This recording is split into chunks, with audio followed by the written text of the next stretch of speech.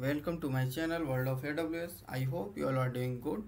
So we are continuing with YAML tutorial. So we are going to discuss today numbers.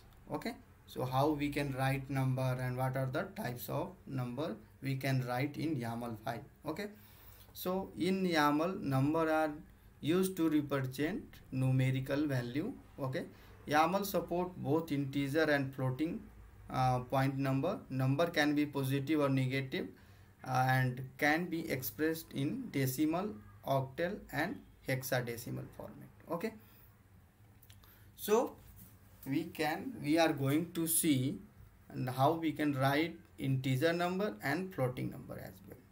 So let me jump to let me create one file, numbers.yml. okay, so we are going to see how we can write number. So suppose name Rahul and age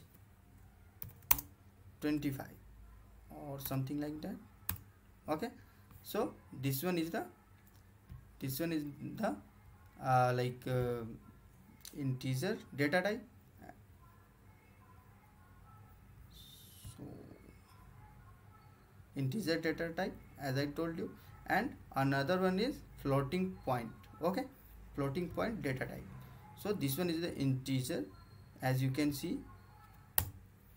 So whenever you write different type of data type in YAML, it will change the color according to the data type. Okay, so and the percentage of marks, we can write percent of marks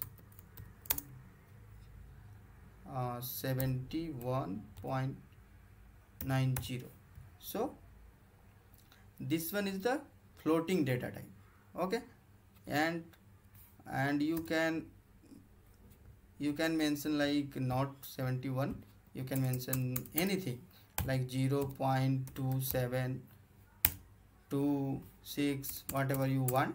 You can 99.07, you can write like this. So this one is 99.07 is the floating data type. Okay, and this one is 25 is integer, just an integer, because we are not using any point, okay, in that, and this one is just a value. Okay, and this one is the we are using here the dot, okay, between the numbers, so it's the floating data type.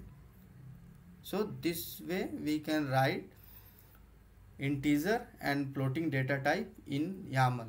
Okay, so that's it for this video. I hope you found this video informative and helpful. If you have any query, then do let me know in the comment section, and don't forget to subscribe my channel and check out my other playlist as well. Thanks for watching. Have a nice day.